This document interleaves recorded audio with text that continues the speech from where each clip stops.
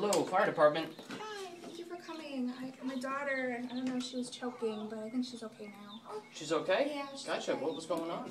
I don't know. I just heard her choking and she couldn't breathe and it scared me, so... Oh, okay. Was she in her crib when that happened? Or? Yes. Okay, gotcha.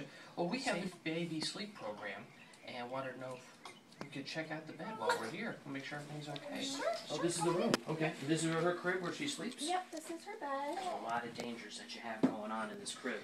The crib is filled with what we want is just basically a tight-fitted sheet. No stuffed animals. The bumper's got to come out. Oh, okay. And, not only is this a fire hazard, but the baby could get this knotted around its neck or something, and, God forbid something should happen from there. Okay.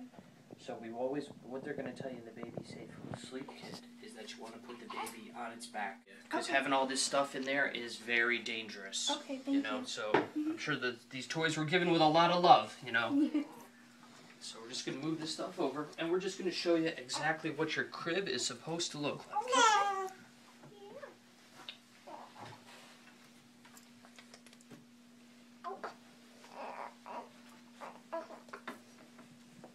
Somebody's a Disney fan. Oh, yes.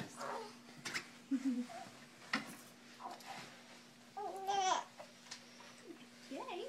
Can make your bed safe, okay? So we're going to move this over here out of the way. Okay. I think we got a thumbtack in the truck. We'll go get it. And we'll put it up over Thank you so much, ma'am. Hi. No, thank you. All right, and that's all you really need. Thanks so much for letting us come in as your home. Thank you. All right, take care.